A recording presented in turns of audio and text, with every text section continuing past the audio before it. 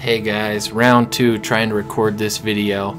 I just got done fixing this problem and realized at the end of it that I had my microphone on mute, and so all of the explanation I was giving didn't end up in the video. So let's try this again.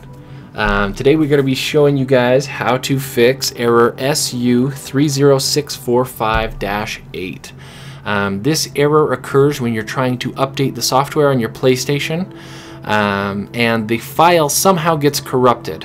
On the path between Sony servers and your PlayStation, the file gets scrambled and can't be used. So we're going to show you the quick and easy way to fix it. This works for most people. If this method doesn't work for you, there are other methods. They just take a little bit more time.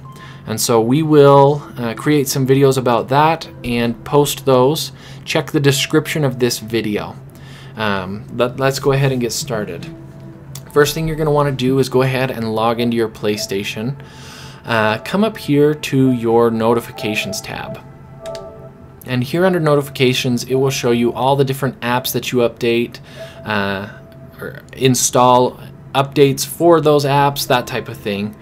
Towards the top, you should see a notification that says system software update has been downloaded, it's ready to install, something like that.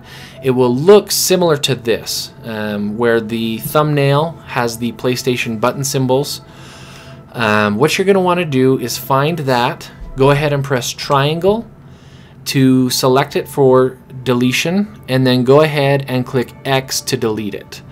When you do that, it's going to prompt you and say, hey, this file hasn't been installed to your PlayStation yet. Are you sure you want to delete it? Go ahead and select yes. You want to make sure that that corrupted update file is deleted and off your system.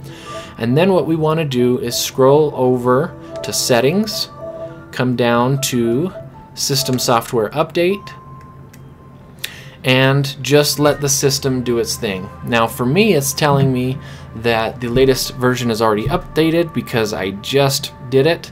For you, it will probably let you know, hey, the newest version is ready to be downloaded and installed. You go ahead and click OK and just follow the prompts. It should download and install the update file, and you're golden, ready to go.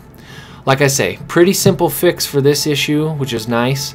If this video doesn't help you, let me know in the comments section, and check the description of the video for some of the alternative methods.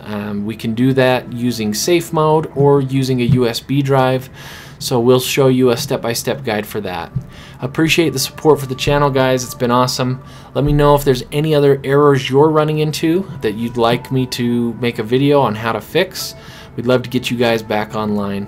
Appreciate you watching, and have a wonderful day.